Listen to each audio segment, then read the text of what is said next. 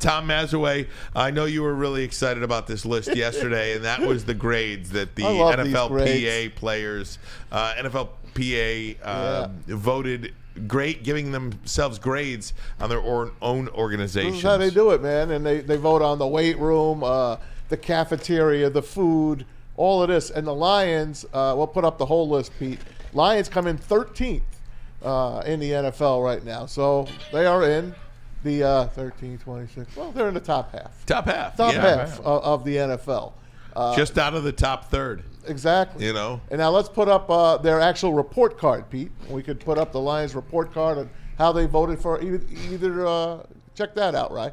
Yeah, so treatment of families, B. Food, C. Nutritionist, dietitian, C+. Locker room, B-. Training room, B. Training staff, B. Weight room, B+. Strength coaches, A-. Team travel, B. Head coach, A+. One of 3 head coaches in the NFL to get an A+ record. They love this guy.